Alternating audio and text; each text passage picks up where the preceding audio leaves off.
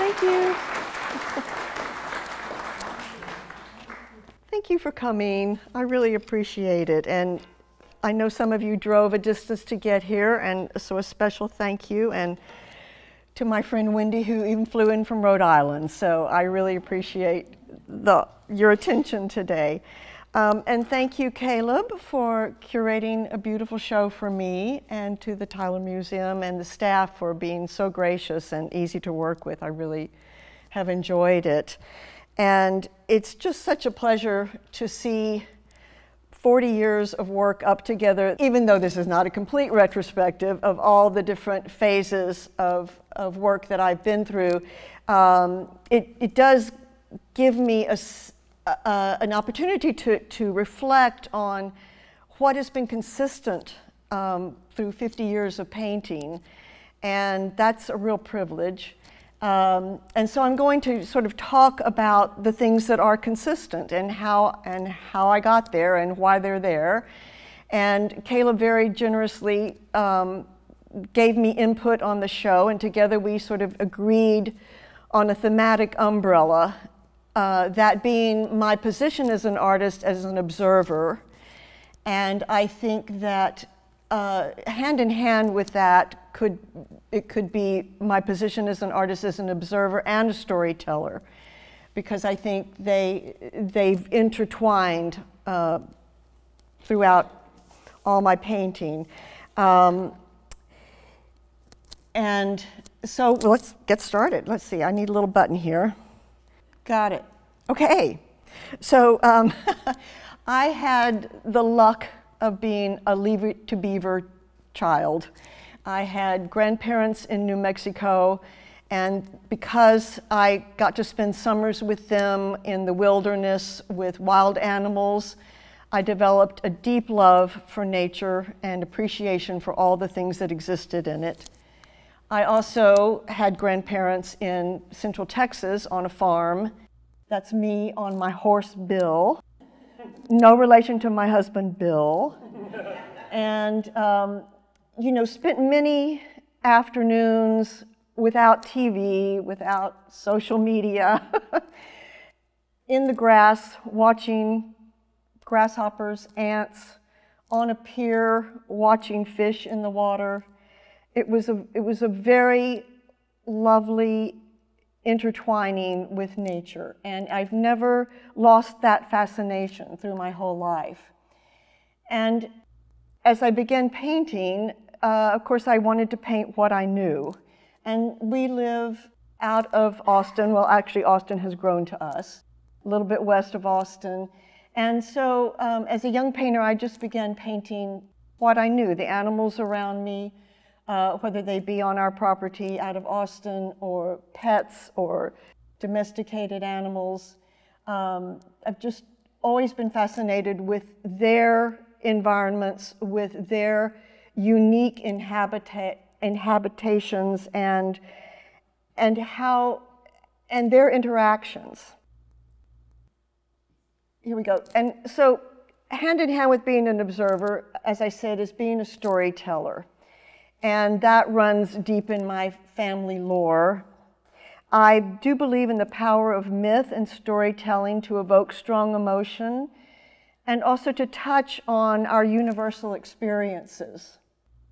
This is a phase of painting that I went through with a lot of spirit figures and human figuration that I'm not really going to go into much in the talk, but it does fit under the umbrella of storytelling. That's the constellation Cygnus, swan chasing the owl there. I work in watercolor and gouache and oil and do prints, and also have some clay pieces out in the foyer there.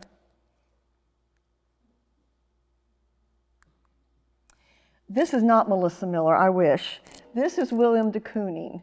So as long as we're talking about things that are consistent, I'll talk about the fact that I have always been in love with materials. And my formative education was sort of at the end of the height of the ABEX movement, Abstract Expressionist movement, where the paint stroke could be considered both form and content. and I did fall in love with the medium of paint. And when I was a student at the Yale Summer Student Program, Philip Guston came to be a visiting artist and opened up the possibility of combining the love of the stroke and the material with figuration. So this is just a detail from the painting behind the screen here. I hope after the talk you'll go back and look at it. To show you that you know, I have maintained my love of the aggressive brushstroke. And I also have been very influenced by Japanese art, Asian art in general. But in Japanese screens and scrolls, they are chock-a-block with animals, which drew me into them. And the respect they had for their, you know, unique existence, sometimes are possibly based on the Buddhist belief in the sort of a reverence for all living things. So there's an example of a little gouache of me, of the Asian influences on my art and a more delicate kind of approach.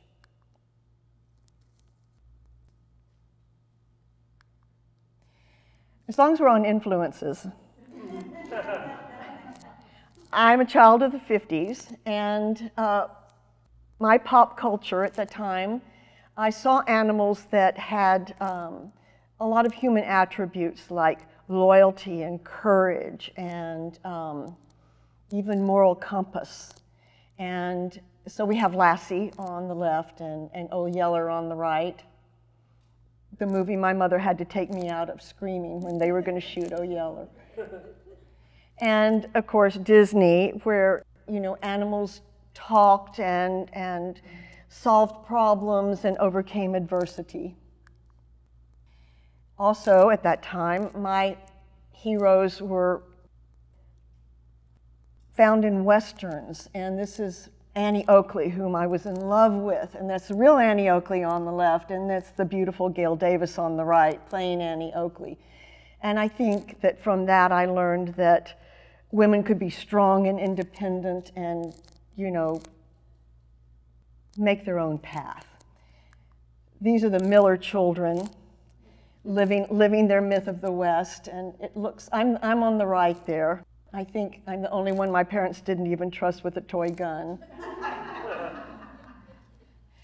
I also was taken to the Museum of Fine Arts in Houston, which is the home for wonderful Russells and Remingtons, the paintings, and what I got from that was this beautiful, you know, introduction to sort of nature in a very raw and visceral form, and the close relationship between humans and their animals depicted in paintings of the Old West. That's a Russell, this is a Remington. It's always one of my favorite ones at the Museum of Fine Arts. So when I began sort of branching out on finding what my path would be as a painter, you know, the old adage of write what you know or whatever, I painted what I knew, which was me lying across a pier, looking at the animals in the water, looking at the fish in the water. My early paintings contained human figuration, but as you can see, it didn't capture my imagination the way that the things around me did, the dramas that were happening that circumferenced our human interactions. And also, you know, animals and birds, fish, they were also just so much more interesting to paint. They had color and they had shape and they had feathers and scales, and it was just so much more interesting to me. So you can see that even in my early paintings, the animals came to the forefront. They were the subject matter. And so at some point, I just made a decision to drop the human figuration. And so as a storyteller, my earliest animal paintings were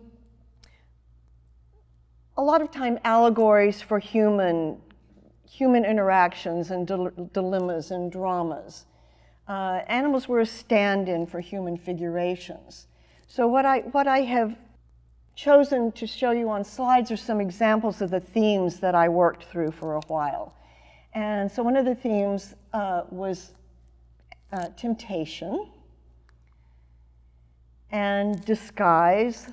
This is a painting of the fable of Aesop's crow, where the crow dons all the feathers of the other birds to present himself for a contest to be king of the birds, but he's stripped of his costume by other birds who do not like his deception. Another painting of costuming and deception. The wolf dancing as a deer. I also had themes where weather played a huge part, sort of an illusion of control we have, sort of this a pending drama out there that we cannot control. This is the painting right here on the left, on the right, you're right. Paintings about ritual.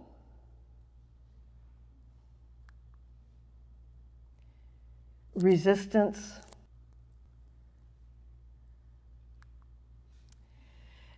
Folly and play. This is about as animated as I ever got. Anthropomorphic is a better word. This is a painting, this is actually a serograph based on a painting, and the themes that I was exploring were fears of our own creation. So this is a leopard, a panther here, sort of fighting these images of his own imagination and psyche. And paintings about grief.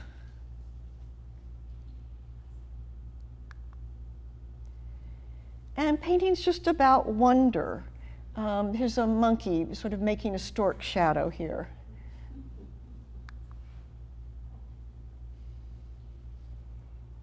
And just what I observe animals doing often, which is just sort of being involved in their own delight. Doing what they do. Curiosity.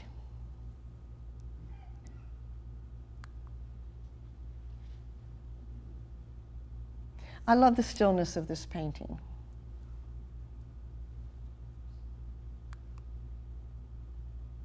And survival.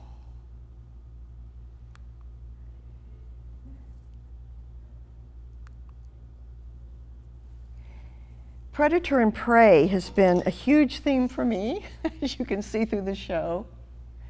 And you know, again, with storytelling and observation going hand in hand, along with an interest in how to manipulate paint, how to get it to represent certain things or have its own kind of song.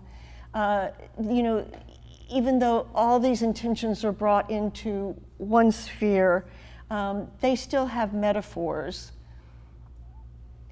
So they may be observations from what I read or what I see, but there's also, you know, the metaphor of an allegory of, you know, fish struggling up a cliff there, a scene to spawn, and finding bears at the top too. More predator and prey. Zebras don't seem to fare very well in my work.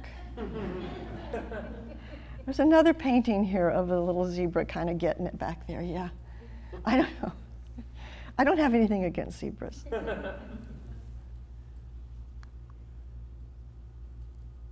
And weather becomes a character in itself.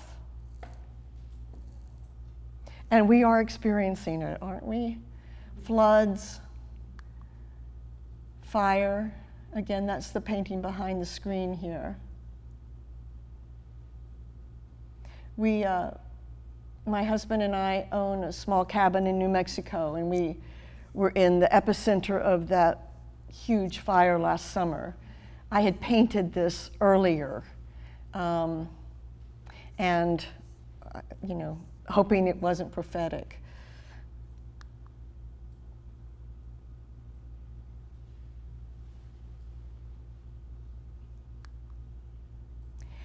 I painted a very large painting back in the 80s in which I tried to tie a lot of my themes together. And I used the story of Noah's Ark as sort of a format and an excuse to bring all these animals and themes together. So I think, Caleb, you said I have a little red thing on here. Is this the top one? Yes. So there are, again, themes of temptation and observation, and predator and prey in here somewhere. The weather coming in, being a character in itself. Talking about interrelationships. Just, you know, trying to create my own master's thesis, really. Bring it all to some kind of summation. This painting is at the Fort Worth Modern. If you're there, they usually keep it up, which is very lovely.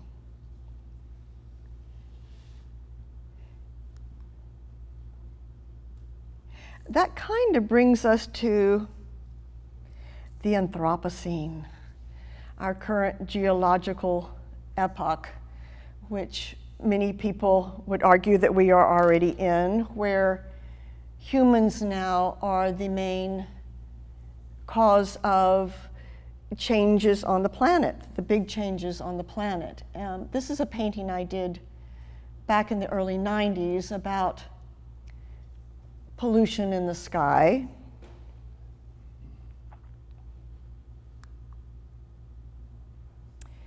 And this painting is not in this show yet, but this is, you know, you read about the islands in the ocean now made of nets from all the fishing boats that have cut loose their nets and all the trash that goes into the ocean, and they form these huge, you know, islands which become environments by themselves. But they are also, you know, very threatening to the life in the ocean.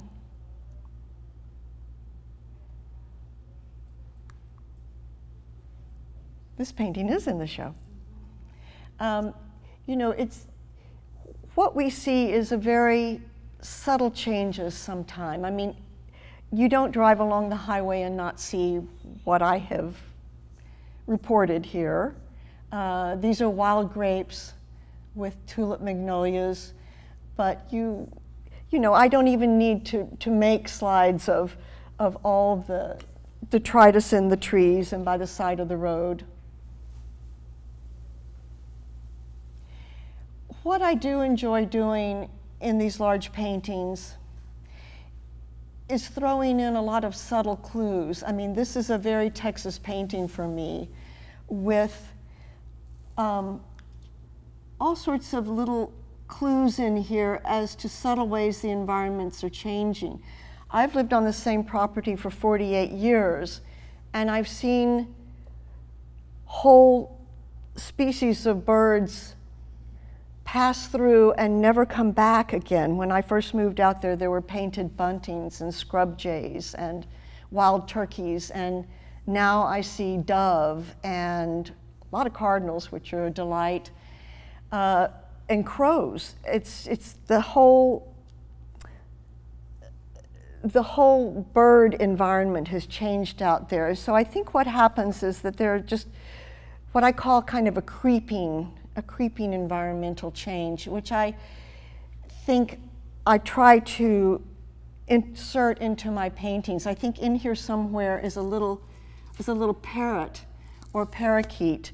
There's a whole colony of small parrots now that live in Austin that find the climate very lovely for them and have built whole colonies, but they were initially pets.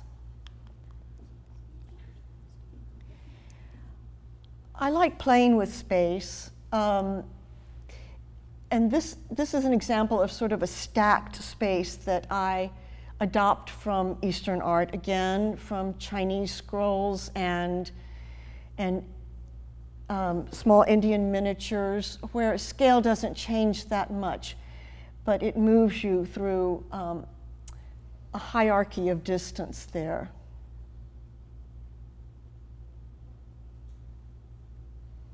Again, an example of sort of creeping change, where we have removed apex predators, and so what I see around where I live now is a ton of rabbits because the coyotes have moved. They've moved off.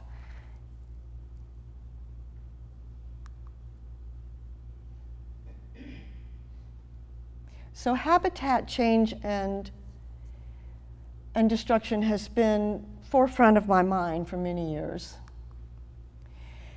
When we sold the family farm in Central Texas, I went around and took photographs of adjacent property, and what it illustrated to me were the slow changes that were happening in animal husbandry and in the import of exotics and things to the Central Texas landscape.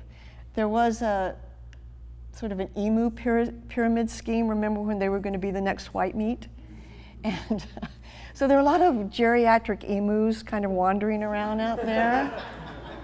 and then a lot of the ranchers and farmers invested in llamas, and what I was told is that they were very good substitutes for guard dogs, that they really were very protective of cattle and other livestock. So there are a lot of llamas wandering around, and then a lot of exotics. I may have exaggerated a bit with these slightly blue goats, but I do see, and I think I have a slide of it, yes. In Boerne, Texas, I saw this giraffe. And whether we're importing them for novelty or for hunting or for conservation, you do see, especially in Texas, these, the high fences is a big clue with barbed wire or other obstruction, and you know that there's something in there that they don't want out, and you do find a lot of interesting animals in Texas pastures now. So another example of sort of this creeping change and how humans are reconstructing habitats and animal environments.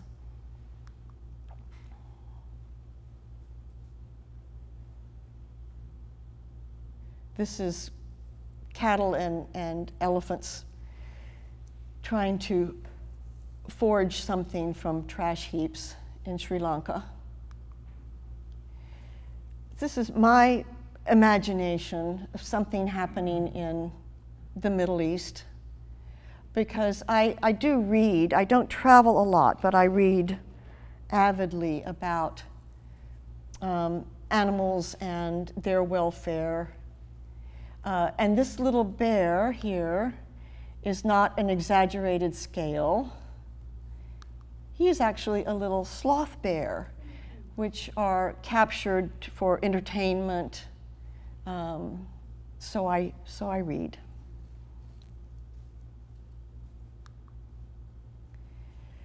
This is my newest painting about the border wall here, the Texas border wall we've built, and just using it as an example of our human decisions and how they affect migration and how they affect habitat.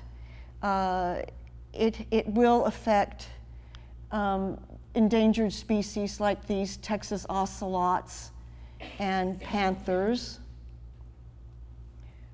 It probably won't affect, you know, our wild boar. They'll be around anyway. But it is also affecting the gray wolf. I put a little evidence of human interaction up here.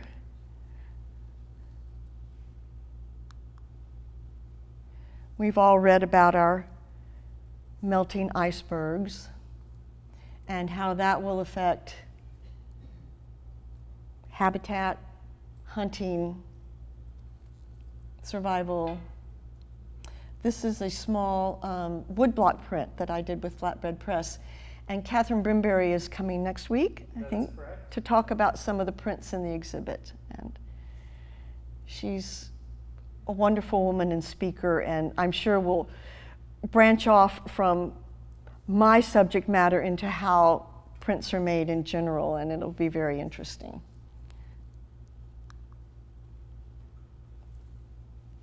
So my hope is that by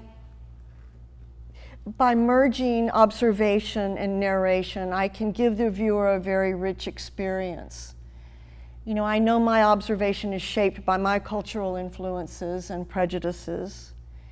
But as a storyteller, what I really hope to provide is what they call in haiku and in poems a kind of a hinge moment where a word or a phrase or an image goes from a specific, something narrow and specific, and allows an opportunity for some kind of expansive perception. And that's really the crux of my hope behind what I do. And I'm just hoping maybe we can all become a little more conscious of where our styrofoam cups end up. Right here. So thank you.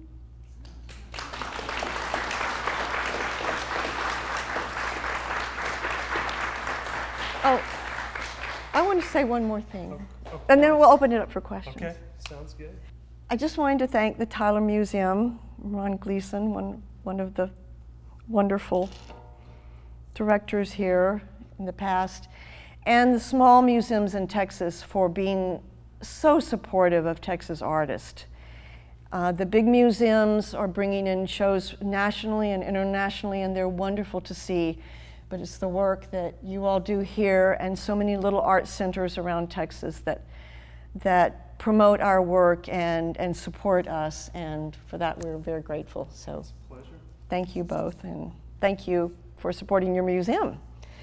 Now I'm happy to take questions if there are any. Yes, would anyone like to ask any questions? Would you talk a little bit more about the forest fire painting and its genesis and sure. I wonder specifically if it was inspired by any of the forest fires in Texas? Yes, you know, given my history in New Mexico, especially, forest fires, ever since I was a child, are a threat. My grandparents lived way up in the National Forest, and I remember evacuations as a small child, and they've always been, you know, in my experience. I think that painting was particularly inspired by the fires in California, actually. It was before the big forest fire last summer that took out, you know, a quarter of the state in New Mexico. And like I said, I was kind of shocked at how prophetic it was, because the vegetation and the location is very much New Mexico for me in that painting. And what I'll say about it in terms of kind of the construct of it is, it's actually almost like a triptych. If you look at its construction, there's some sort of quiet, subtle things happening on the left-hand third of the painting, and then kind of the crisis activity in the middle, and then the smoke gave me a wonderful excuse for sort of moving paint in a different way. And so it should have probably been 3 panels, but I sort of smashed it all into one. And does that answer your question? Yeah. Yes? Could you talk a little bit more about how you plan your artwork? Specifically, do you start with an allegorical idea and then pick the animals? Or do you pick the animals first and then match the allegory to their behavior? Good question, Rachel.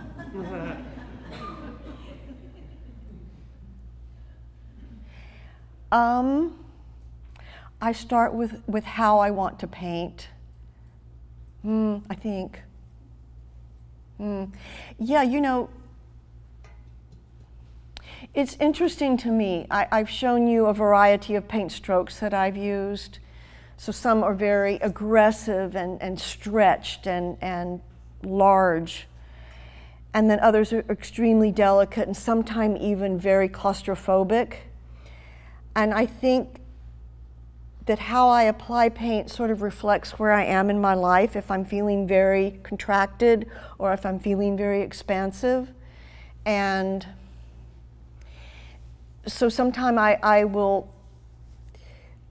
just feel like I need a big expansive painting, and then I go into my brain. I've never tried to articulate this. You have such intelligent questions. Go into my brain and I try to pick what's keeping it from exploding at the moment. So it's like, you know, what has to come out? I mean, I think when we get back to storytelling and narration, I think we all create stories to help us through life. We all create our own narrations as we go along. And so there are always some things in my head that I feel like if I don't get them out, I won't understand them completely. So it is kind of a marriage of the two. I can't really say I start one place, but I do notice that there's this, you know, interesting collaboration. And because I work so slowly, I really am a very slow painter and slow producer, things have a long time to brew in my head. So I can think about a painting for years ahead of when I do it, and so it has a long time to come into fruition. And all that time I'm like taking clues and building on it until I finally have time to do it. Yes? So if you take a long time and, you know, your mind to develop in your mind this painting, once you start, do you do it with a frenzy or do you slowly do your art? Slowly do my art. That's a good question. No, they do take a long time, and then my process is very slow. I start by drawing onto the canvas with a very light kind of ochre, and then I go through a phase of changing things, letting things evolve and come and go. And then once I'm pretty sure about where I'm going, that's when I come in with heavy paint. And so I think the painting, The Forest Fire, I did have interruptions, but I think it took me about 2 years. Other paintings will take, depending on the size, might take 6 months to a year. Watercolors, gouaches, sometime I'll destroy the first 10 or 20 until I get it right. I mean, I like the surface of a painting to look very, very fresh and very spontaneous. So I like to know where I'm going, and then whatever happens, happens, and hopefully it's a success. But I give myself a lot of lead time into the final decisions, so that they hopefully stay very fresh and spontaneous. And it looks quick, I hope, but you know, I once saw a rehearsal for the Alvin Ailey Dance Company. They came to Albuquerque when I was a student, and our drawing teacher took us to draw while they rehearsed, which was really fun. And Judith Jameson was the major dancer at the time, and she had a long skirt on with all these petticoats, and she would rush out onto the stage and do this big kick, and her skirts and her petticoats would fly up in the air. I saw her rehearse that move for probably 20 times. And then when I went to the performance that night, you know, she just rushed out on the stage and did it, and it was just beautiful, and I thought, oh, if I could only paint that way. You know, so I did realize that you know, behind every effortless move, there usually is a lot of practice and struggle. I noticed that you use a wide range of palette. You go from very subtle to very bold. Mm-hmm. You think that's your own emotion also? Yeah, I think I really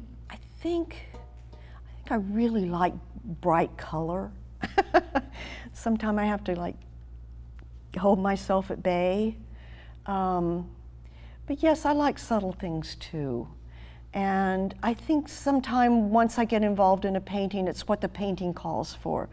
Do I need to kick up the color to elicit a more emotional response, or do I need to keep it very subtle so that someone has to think a little bit more or look a little bit harder?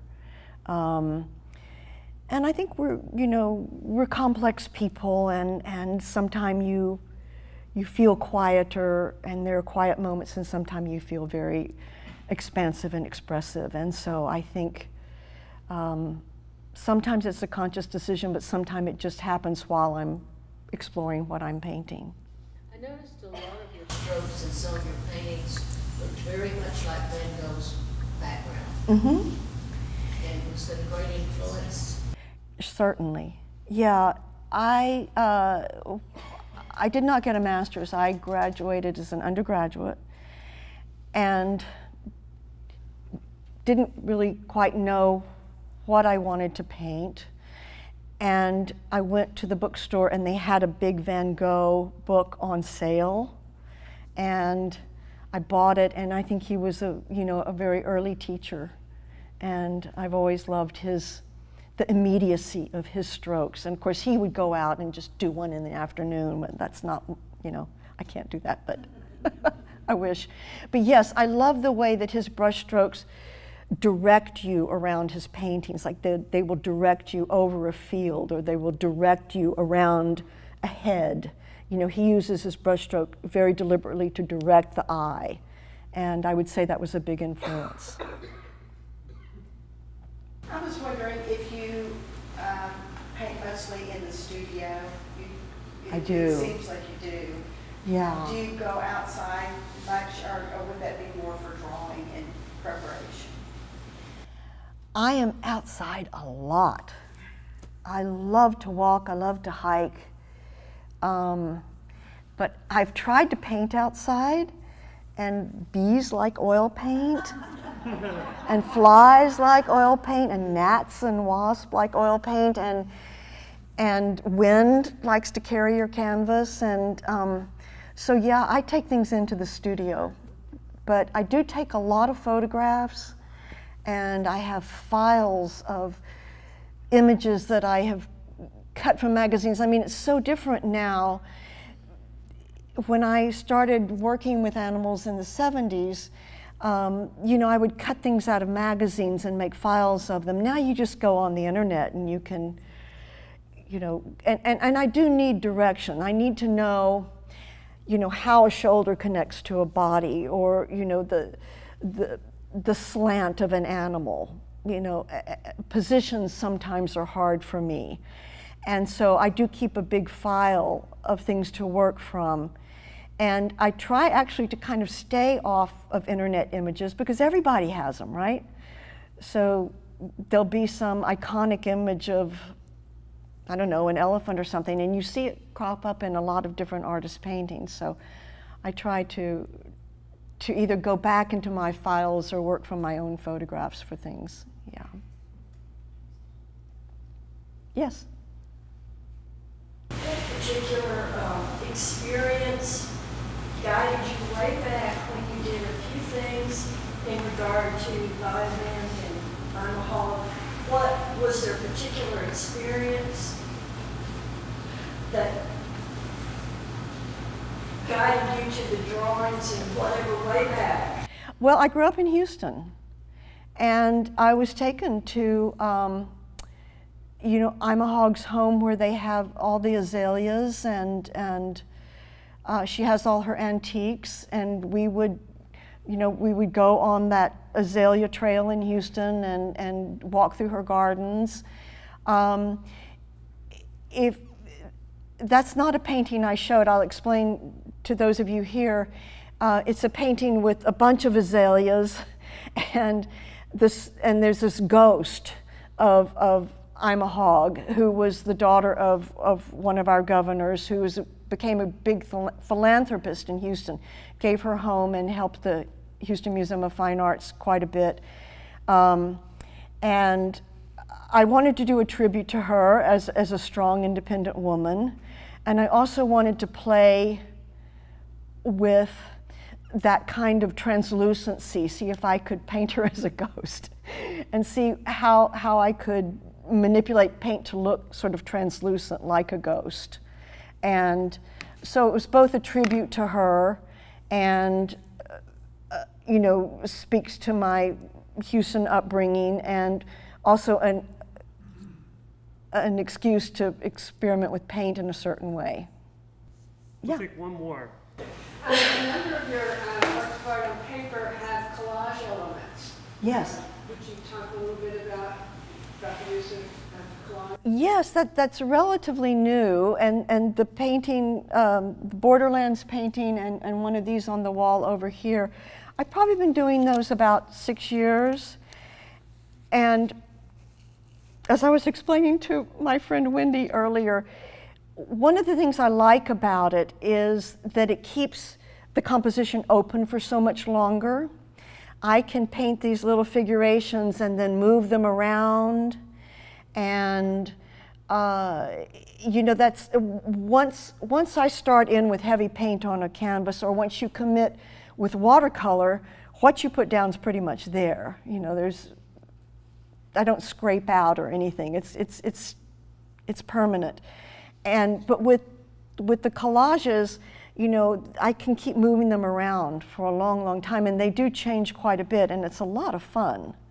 And working on this Japanese paper, I really love the texture of it and sort of the subtlety of it, and the way that the paper absorbs the ink and the paint, so that it's sort of a softness, sort of a dreaminess to it. So I will continue to work with those. I'm really having a good time with them. And also, you know, as I age,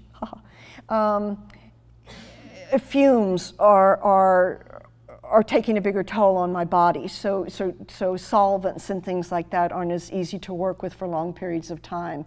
And those are gouache and watercolor, and so it's easier to come and go to them, and also it's a little less toxic in my studio. Well, thank you, Melissa. Thank you, Caleb. Thank you all very much for coming. I really appreciate it.